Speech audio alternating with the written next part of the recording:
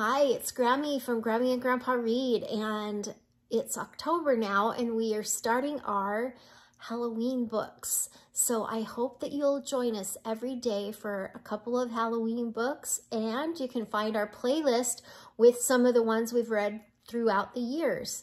This book is called The Haunted House, The Haunted Mouse by Judy Cox and illustrated by Jeffrey Ebbeler. One October night, the doorbell rang. Mouse peeked out of the hidey hole, and the night was dark. The dark was spooky. On the front porch stood a fearsome trio, a skeleton, a goblin, and a ghost. But Mouse wasn't scared. His whiskers twitched as he watched. "Trick or treat," said the skeleton. "Trick or treat," said the goblin. "Tick or teek," said the little bitty ghost. And she tripped over her sheet, and the three held out their sacks. Dad plopped one piece of candy into each bag. "Thank you," called the kids. The ghost dropped her sack, and the goodies spilled out. Mouse's mouth watered. Yum! He wanted trick-or-treats too. While everyone helped, the ghost mouse scrambled into the trick-or-treat sack. Candy, more candy than Mouse had ever seen. Sour balls, gumdrops, lollipops, and chocolate bars. Mouse closed his eyes and inhaled deeply. His whiskers wiggled. He simply didn't know where to begin. He nibbled on this and noshed on that until his cheeks were plump as a chipmunk. Just then, the big bag swung high in the air.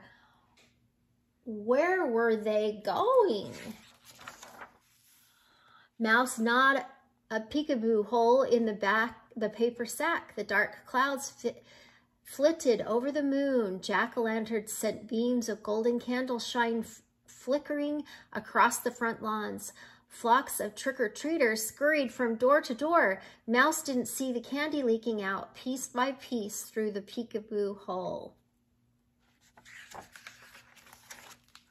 The sack swayed like a pirate ship in a gale. Mouse's tummy roiled, his head spun. Poor seasick Mouse. The next time the ghost dropped her sack, Mouse staggered out. Just then, it started to rain. First a drizzle, then a full-out gully washer. The trick-or-treaters dashed for home, holding their coats over their heads.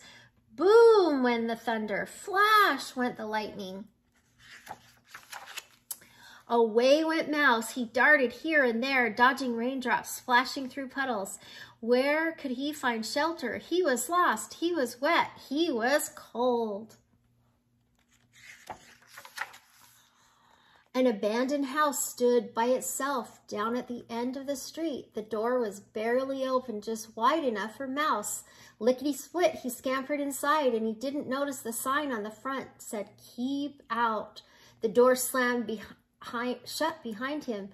Was that the wind, or was the house haunted? Mouse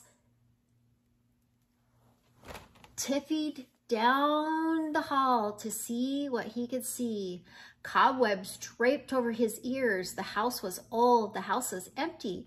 A spooky house filled with creaks and groans and things that went bump in the night. He heard bones rattle, a skeleton dancing. He saw a glimmer, a goblin prancing, a pale shape floating past, a ghost haunting. Mouse shook, Mouse shivered, Mouse shuddered. He backed up, careful step until he was against the wall, trapped. But Mouse was not afraid. "Boo!" he cried, as bold as a badger. "I'm not afraid of you." Outside the house, the wind blew away the clouds. Moonlight shone in the windows, revealing bamboo wind chimes jingling, not a skeleton, a green frog croaking, not a goblin, torn curtains fluttering, no ghost. The storm was over. Mouse jumped out the window, and he was ready to go home to his safe, dry hidey hole. But how could he find his way back? All at once, he saw a cherry lollipop shining in the moonlight. He picked it up. Farther down the sidewalk, he spied a sour ball, and under the street lamp, he spotted a scattered row of candy corn. Piece by piece, he followed the candy trail all the way home. There in his hidey hole, he had a Halloween party of his very own. Good night, spooky night. Happy trick or treat. You see how he's using the candy corns as fangs? That's funny, huh? I hope you like this book. Please subscribe to our channel and like our video.